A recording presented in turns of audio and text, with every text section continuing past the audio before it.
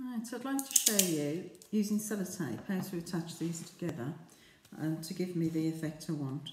Now I've cut out a selection of shapes, and I'm still thinking of bringing those up in the centre. So I've got a selection of shapes there, a section of circles, and I could put one on top of the other. So each one of those circles would be cut out with paste, and then they'd be layered on top of each other. The thickness of the paste would also give that a little bit more height, which would be quite nice.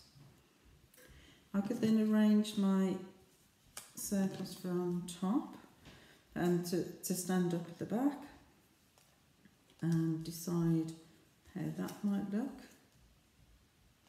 And I can, I can do this on paper, or I can do it on here. I could sellotape them all together. Now, cutting a circle is quite easy, because what I've done, I've cut them out from card. So I've drawn around a piece of card, cut them out, and then that's given me a lot of shapes. If you've got cookie cutters and that's the shape you want, then use those. If you want it so that it's an unusual shape, a geometric shape, then I'll show you how to draw them. You've got to be very careful to get it accurate. So I'm just attaching these together.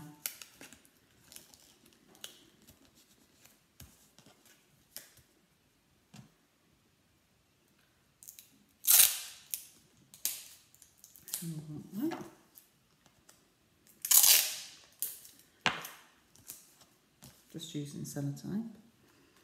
Okay. So that's at the back as well. Another way you can do it is research a shape that you want. So if it's a heart and I haven't got a cutter, then I could look up on the internet for a heart shape. I could trace around it and use it that way. So I just realised you can't see very well. So I've sellotape those together, and that will give me an idea of, is that the right shape I want? Is it the right height? Are these the right sizes? Is they all in proportion? I've just got to remember the thickness of this paste will bring it up to about that height, and that would quite nice. And I was just thinking of bringing that nice curve around the front. So when you're drawing anything that's accurate, you need to be accurate with this, is I'm using the straight edge of this piece of card or a piece of paper. I can I'll bring that in about 2 centimetres. I'm using a pen so that you can see it easy. I could use graph paper. Graph paper is brilliant for this sort of thing. And I'm going to draw a centre line, and that will, I know that's nice and straight. I've drawn one here in pencil that's to get that curve. It starts at a point and finishes at a wider point. But what I'm thinking of doing, I'm thinking of starting for this curve, this one I want, is perhaps start thin, come a little bit wider, and then come thin again as I come round. So I'm going to draw coming out from that point, and then I'm going to measure the same measurement here. So that measurement is 8 millimetres. So I'm just going to do the same this side and join it up.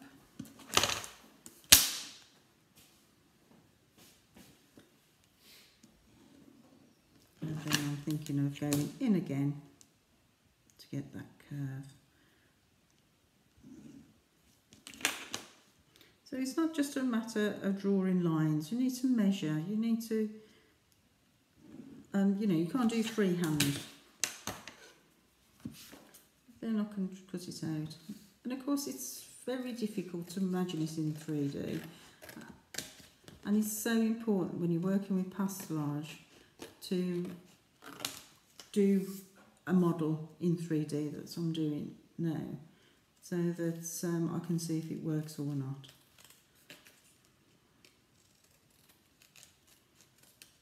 And all these can be used as my templates for pastillage. So I can curve that round just to see if it's the shape I want. Or I can use the edge of the table for my shape.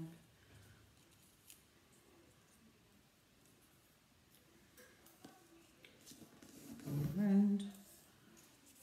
So bringing that to a nice curve. Now I think really that would be nice, a little bit wider, but I'm going to give it a go. So I've got my pastillage, so imagine these discs I cut out. I can use a cutter to cut it out to the pastillage, leave them to dry, and then I can stand them up. Leave those to dry, and then what I can do is once they're dry, attach them, leave it to dry before I stand them up.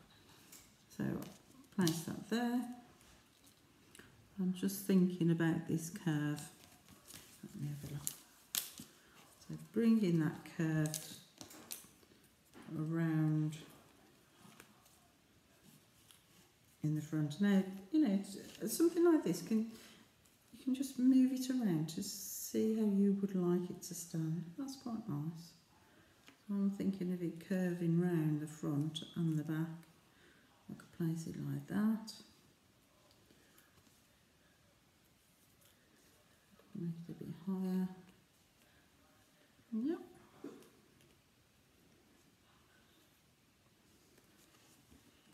That will give me a nice 3D image.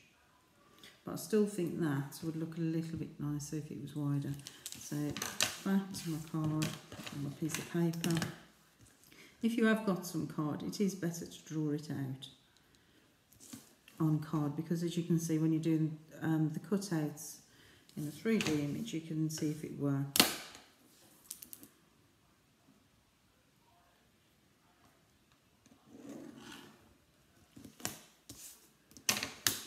So that was 1.5 centimetres wide. Should I go for 2 centimetres or a little bit more, I think.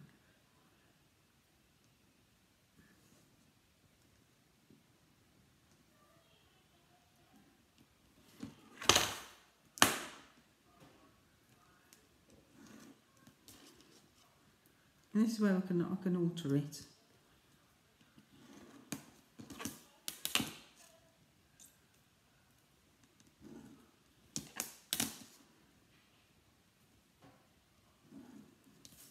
So that's a little bit wider.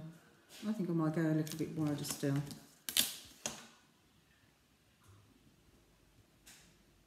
There we go. 1.5. 1.5.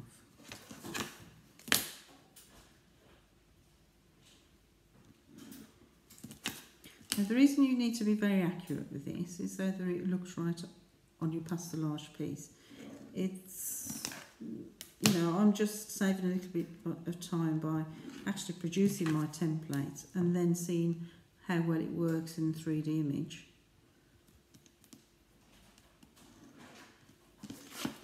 So I'm cutting those out of card.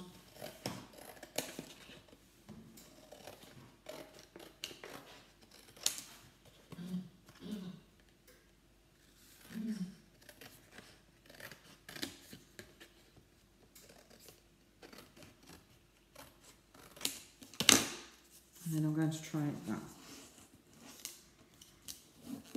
I'm just trying to give you an idea when you come to do your pastillage,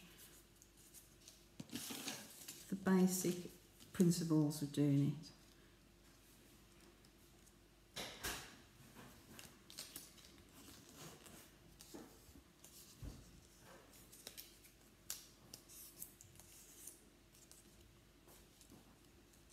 Attach this here.